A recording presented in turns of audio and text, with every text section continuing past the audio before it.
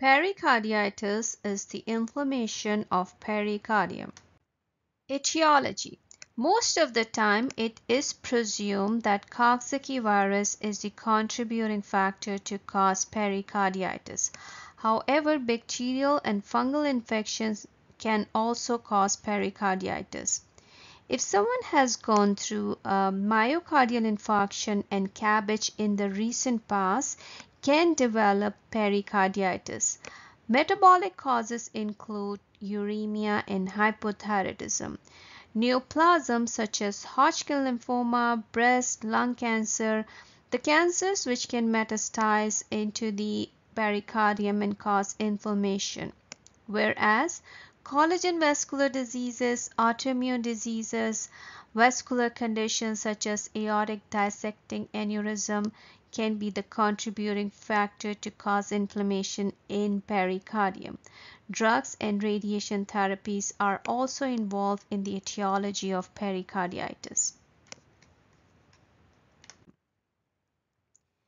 Acute pericarditis is diagnosed based on the presenting complaint, physical examination, and ECG change.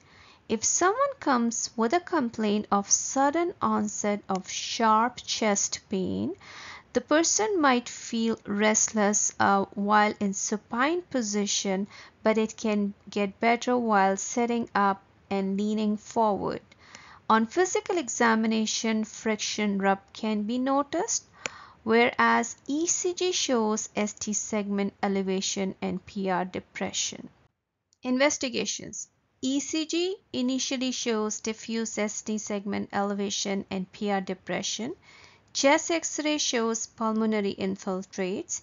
Echocardiogram is done to check for pericardial effusion.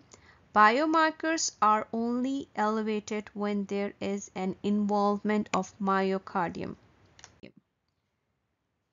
This is an ECG of pericarditis showing ST segment elevation and PR depression. Treatment of pericarditis is to treat the underlying disease. We can give high-dose NSAID to reduce inflammation. Colchicine is advisable for recurrent pericarditis. Complications of pericarditis are recurrent episodes of pericarditis leading to constructive pericarditis, pericardial effusion, and cardiac tamponade.